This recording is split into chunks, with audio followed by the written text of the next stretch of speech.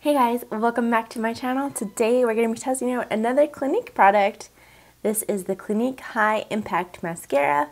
Another one of those products that I got in my Clinique Holiday Swag box that I purchased from Sephora. Again, this is the Clinique High Impact Mascara. This is in the color black. It also comes in black brown and they have a waterproof formula.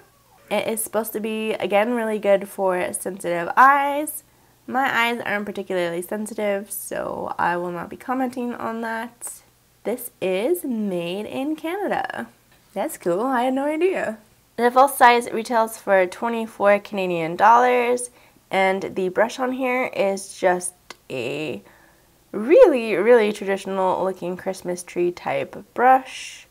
And it's notably quite clean looking. It's unscented, and yeah, it just looks like a super stereotypical mascara wand. Size-wise, it's kind of a large brush, but not oversized. This is supposed to be a volumizing mascara that lengthens and defines your lashes. Exactly 1 week ago, I tested out the Clinique eyeliner, and like I said, I've really never explored Clinique makeup before I got that holiday box.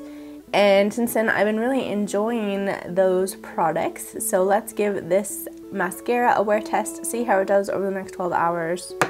Let me get it on my eyes.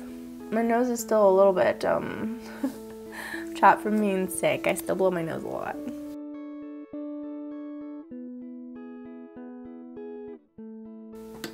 Alright, let's take a look. As you can see, it's a really beautiful formula. It's dark, but definitely not the blackest ever. And I would say super lengthening and moderately volumizing.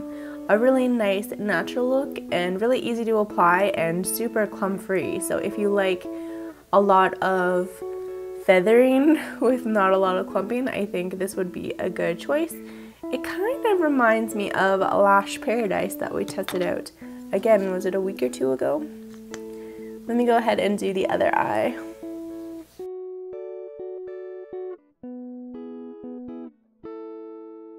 I think this eye is even better.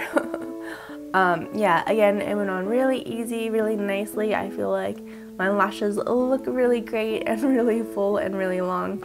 So again, my preferred formula, I like the ones that don't clump up, that really separate and lengthen. I could go for a little bit more darkness and a little bit more volume, but overall I'm not complaining. I really like this. And I really like the formula. It's not particularly dry, but if it was on the scale of wet to dry, I would say it's just like ever so slightly on the dry side. And again, no complaints about the wand. It's just really basic, gets the job done nicely. And we'll wear test this guy for the next 12 hours. Let's get started. Okay, I totally forgot to do an initial check-in, but it's not like the color is gonna change or anything, so I'm sure it looks exactly the same now. So let's take a look at what my lashes are looking like.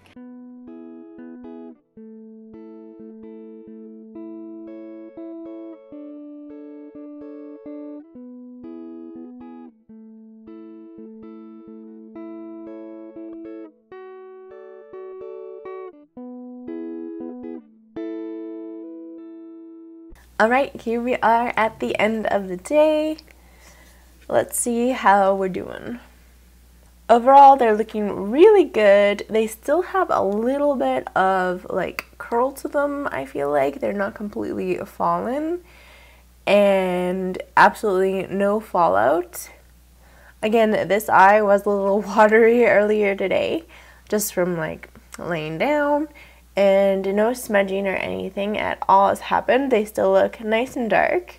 When I put the mascara on this morning, I noted that it didn't look especially dark, but when I did check-ins throughout the day, I was definitely really content with like how dark they looked, and I think they do look nice and deep and black. This eye still looks a little better to me for some reason, but overall, I think it's a fantastic mascara. No irritation or anything to my eyes. Not that my eyes are super sensitive, but the lasting power is really great. I think wearing this in combination with their eyeliner would be a great combo. If you haven't checked my review out on their eyeliner, check it up here. It is pretty pricey, $25, but I think it's a really great mascara. So if that is in your price range, I'd say this is definitely one that you should consider. If that sounds really expensive for a mascara, I don't think this is going to blow your mind enough. Like, it works well, it's got a great formula, it lasts all day.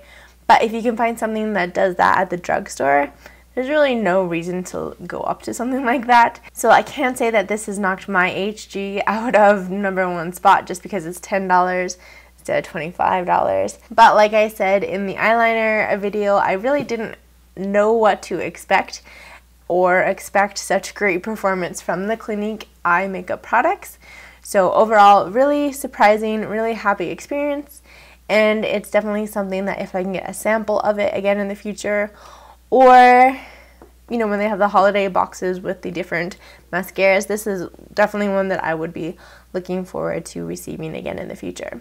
So I'm going to give it a 4.5 out of 5. Again, half a point off for that cost. Again, price is pretty personal, so whether it's too expensive for you or not, you're going to have to let me know. But for me, it worked out pretty darn well overall aside from that. Have you guys had any experience with the Clinique eyeliner or the mascara? Let me know in the comments down below. I want to thank you guys so much for watching again. Thank you for spending this time with me and watching these videos. Leave me your comments and interacting with me. I really appreciate it. Again, the very best thing you can do to help my channel out is to share it with anybody who might find this kind of content interesting or helpful. Huge shout out to my patrons for helping bring these videos to you guys. If you're interested, you can check the link at the end of the video.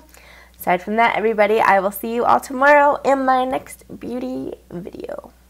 Bye!